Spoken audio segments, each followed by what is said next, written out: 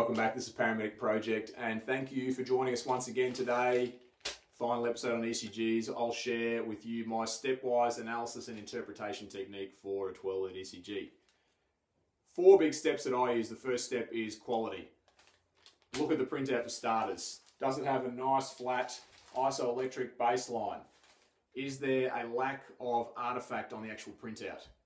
Thirdly, is it printed out at a diagnostic frequency? Now, each of your employers, depending on the equipment they use, will have a different frequency they want this ECG to be at, and that really allows us to diagnose STEMIs in the pre-hospital environment. So is it at a diagnostic frequency?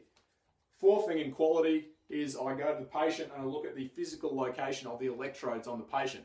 Now that's the arm and leg electrodes, but also the chest electrodes here, and make sure that they're correctly anatomically placed. And that ticks the quality box. It's going to be a good quality ECG, so we can move on with our analysis and interpretation.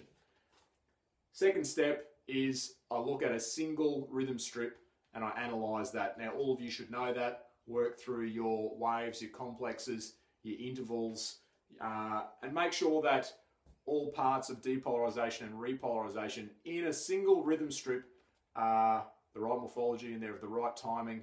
At the end of that, you'll have a rate, rhythm, and regularity. You'll also have an origin of the actual complex. Is this originating in the SA node or further down near the AV node, or even further down from the ventricle somewhere? So that is going to really tell you a lot about the actual rhythm strip itself.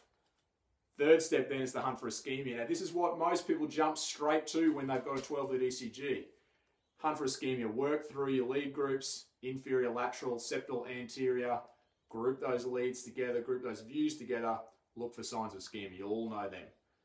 Fourth step then is a bit of an extension that I do, and I go back and I look at ventricular depolarization.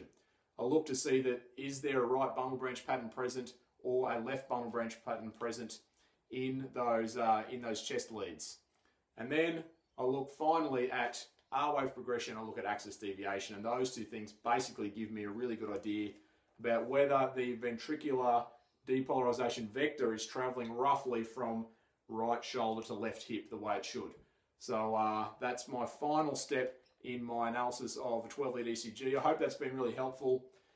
I know there are 4 big steps there with many smaller steps. That's how I do it. Make sure you get those preliminary ones done to make sure it's a good quality and you know the origin of the actual complex before you go hunting for ischemia. They're my big tips. I hope it's been helpful. Find us on social media, and we hope to see you next time. It's been Paramedic Project.